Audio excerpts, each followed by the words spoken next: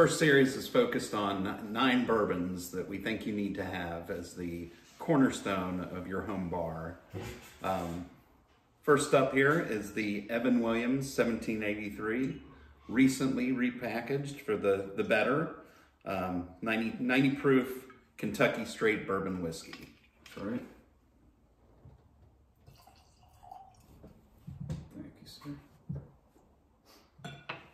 It's got a nice sweet nose. Yeah, absolutely. Very sweet. Picking up on the sweet vanilla and definitely picking up on the oak, the charred oak. Yeah, I'm getting the oak as well. I think this is $23 roughly at your local Macadoodles store, if I'm not mistaken. Tremendous value. I think, Chris, these are generally thought to be representative of a 4 to 6 year old profile, right? It's not age stated, but I think for the most part, the blender's trying to match something in that 4 to 6 range. Yeah, and do so consistently. I think that's one of the keys with these whiskeys is consistent, predictable, solid value every time. Know what you're gonna get every time. What I like about this one, very, very smooth to drink, very approachable, but it's also got quite a bit of spice note to it.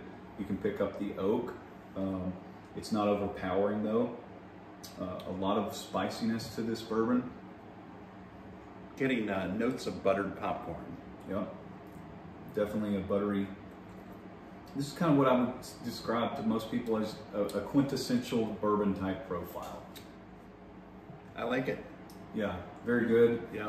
Another alternative to this would be the Evan Williams 100 proof bottled in bond, which we'll I think get to in. I think we'll showcase that in an upcoming series. I think Evan Williams is typically, I would say, underrated or overlooked by most people as a bottom shelf whiskey, but this is not a bottom shelf whiskey at all. It's got a lot to offer, and I think it has the backbone to hold up, the flavor to hold up in a mixed drink as well, such as an old fashioned. I agree. It's a great entry level whiskey, smooth, approachable, very easy to drink, and it's got that versatility. All right, so next what we're going to cover is the Four Roses small batch. This is the, I guess you'd say, mid-tier offering from Four Roses, available at Macadoodles in the low 30s price-wise, and it comes in at 90 proof. It is not age stated, but thought to be, the profile is in a 6 to 7 year old range, is what the distiller is shooting for there. And I think maybe Four Roses might tell you that it is a minimum of 6 to 7 years, the barrels that they select for the small batch itself. Yeah, Four Roses is one of my favorite, and I think they did a great job with this small batch as a entry-level whiskey. Yeah. You know, Four Roses makes several different recipes, or mash bills as they're known in the industry, and this small batch select is a blend of several of their different recipes. Could be one of all 10. So let's get to it. That's Four Roses is typically going to be a little more fruity than your average bourbon, but it'll still have the spice because they have a high rye mash bill, and it'll have a lot of great flavor on it. Yeah, I agree, Don. I'm picking up that fruit on the nose, but also some nice caramel and oak notes in the background. Yeah, I would agree. Definitely fruity on the nose, a lot of sweet vanilla, and I would say bright red fruits, not dark fruits, more ripe fruit. Yeah, this smells to me like a whiskey I'd like to drink. That's right. The palate, you can definitely pick up the oak. You can tell this is a little older whiskey than the Evan Williams, which we had before. Not overpowering at all, but definitely brings out some spice and some of that oak tannin. Yeah, when we talk about fruit, I'm getting some kind of red berry notes. So maybe some strawberry, yeah, possibly some raspberry. Raspberry, would agree. But it's still got great balance. For $30, I think $32, it's going to be hard to beat a whiskey like this. Yeah, I agree. It's just a pleasure to drink. It really is. And additionally, like the Evan, with the high rye mash bill, the spice that brings forward, it's going to work very well in a mix, just as well as it would neat or on the rocks. Yeah, I agree. I think the folks at Four Roses are doing good things. small batch select strong, something everyone should have in their collection or on their bar.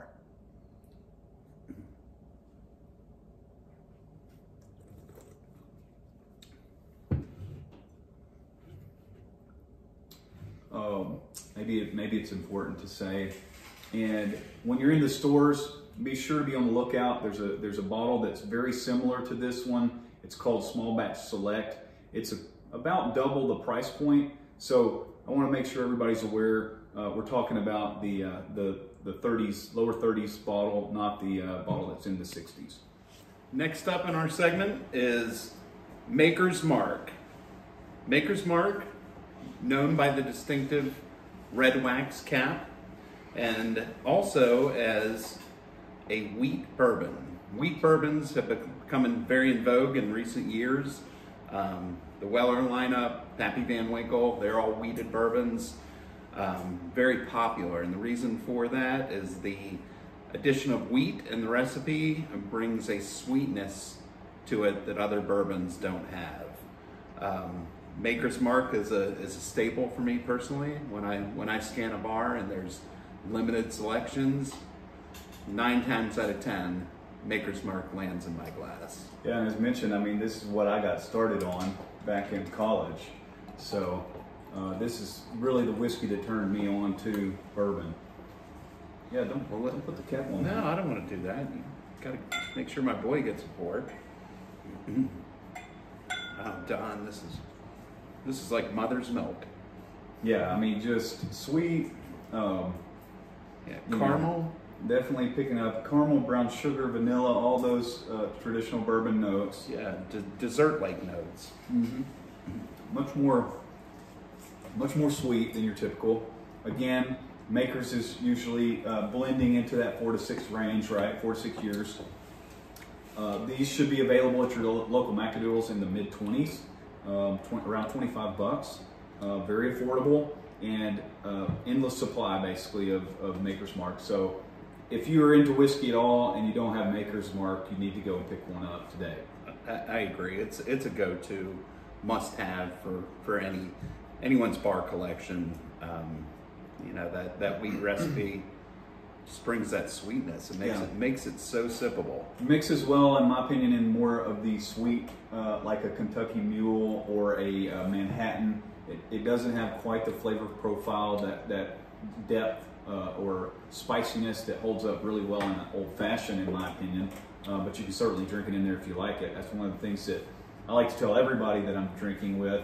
It doesn't matter how you try this. You try it neat, you try it with some water, you try it with ice, you try it, and ultimately you find out how do you like it the best, and that's the way that you need to drink it. Yeah, and I think that's true of bourbons and whiskeys in general.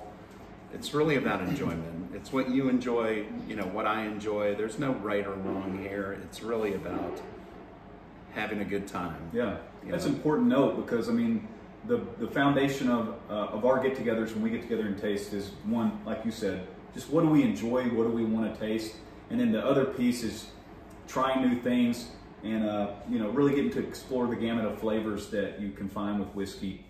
As you said before, the small batches, which these are all small batch bourbons, they tend to be blended to have the same profile every time you get a bottle. But as we branch out and get into other types of bottlings, like your single barrels, et cetera, you can get wildly variable flavor profiles. Yeah. You see what I did there? I did. Widely variable. Wow. Wow. What? Whiskey I'd like to drink, baby. Right.